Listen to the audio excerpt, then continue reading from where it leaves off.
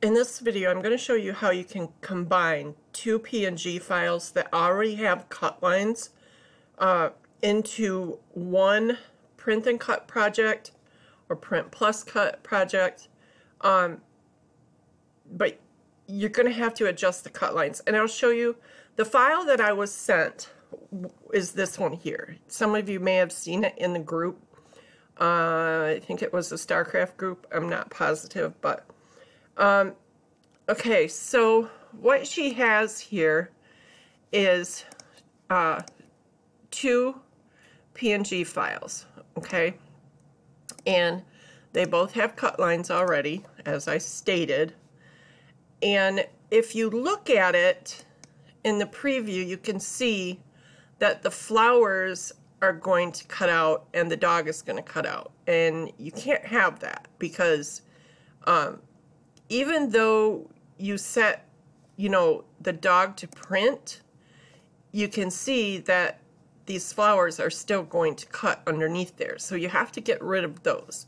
So the first thing I did for that was I turned off the print layers and I came to the cut layers and I gave them a stroke color so that I could see the cut lines, okay?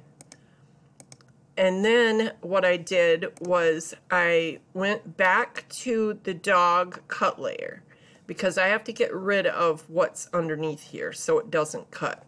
So to do that, I went to Effects, Shadow Layer, and I just entered 0.001, okay, and clicked OK.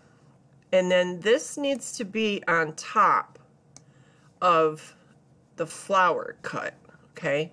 So then I'm going to choose that shadow layer and the flower cut line, and I'm going to go path, back minus front. So that got rid of those interior cuts, okay?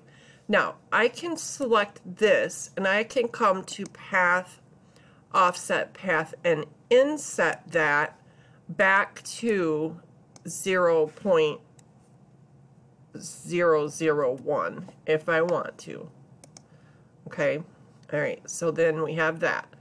Now, what she wants is to be able to weed this white part, this white material out up here. But if I leave this like it is, then it's going to cut into that flower layer, right? So what I need to do is I need to leave this and I need to get rid of these cut lines. But if I don't leave this cut line down here and right here, then, you know, all this white material is going to be attached to the dog. So how would you do that? Well, we're going to use the eraser tool. So I'm going to go ahead and zoom in here a little closer, and I'm going to choose my dog cut layer. All right, then I'm going to choose my eraser and I'm going to just erase this line here. And oops, I went a little too far. You got to be careful so you don't get those breaks. There we go.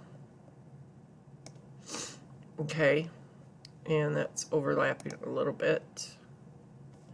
So let me zoom in even further.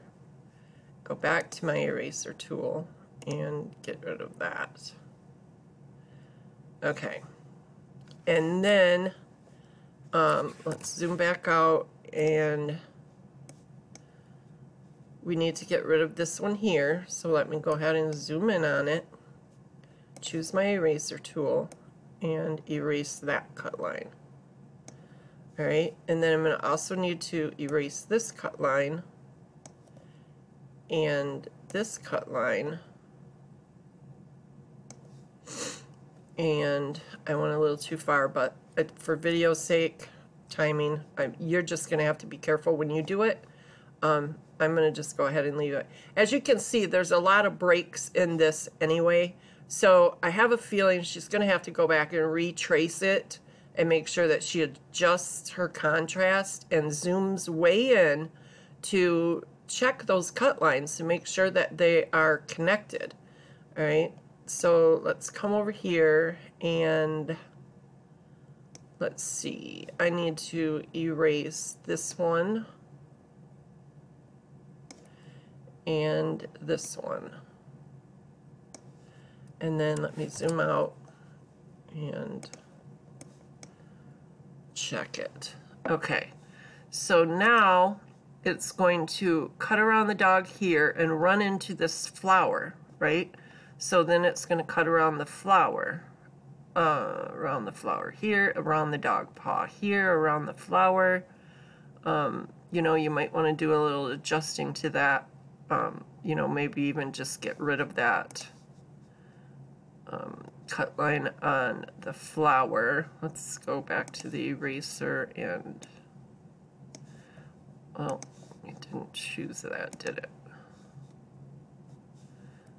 Let me undo that. Let me zoom in here. I need to get rid of this right here.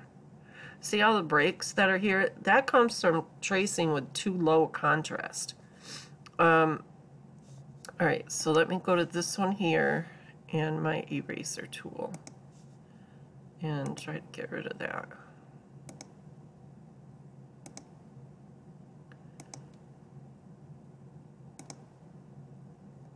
Okay, that's good enough for me. I mean, obviously you're going to want to spend more time on it and get it right, but and another thing is the eraser, if I use the arrows and go down, the lowest I can go is 10, but I could actually type in 0.05 here to make it smaller, okay? Just so you know, you can type in a value there. All right, so then let's take a look at it. And so then it's going to cut around the paw, around the flower. I need to get rid of this one right here as well. So let's come back to the eraser tool and erase this line here. Okay. And then let's zoom out and zoom back in. And then it looks good. So now she'll be able to have her dog print and have her dog cut around the flowers rather than into the flowers, or vice versa, the flowers cutting into the dog. All right, and she'll be able to weed all of this white part out, and that's exactly what she wanted to be able to do. So if I turn everything back on and check my cut lines, check my print, then it's good to go. So that's how you can, you know, put two PNG files together. Just make sure that when you're tracing that, if I come to the trace window here, if you have this contrast too low, you're going to get breaks in your lines. Use this zoom button right here to zoom in on your image pretty tightly. I mean, you may have to press it 20 times to get close enough, just to make sure that you don't have breaks in those lines. Because if she cuts this the way that this file is right now, if I turn off the print layers again, and I zoom in, okay, let me zoom in closer. All right, this isn't going to cut right here. So all this material on the outside is going to be stuck. It actually might pull up this inner part. And I don't think that's what she wants. So yeah, that's exactly what's going to happen. When she pulls this outside part up, this inside and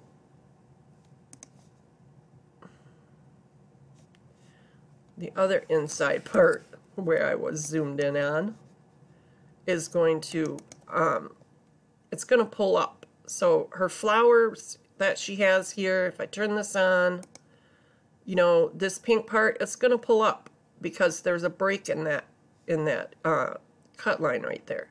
So I suggest, I know you're listening, that you go back and retrace this flower image here and make sure that you adjust your contrast, okay? So anyway, that's how you do it. If you have any questions, leave them in the comments below, or you can find me in one of the Facebook groups that is listed in the description of this video. Thanks for watching.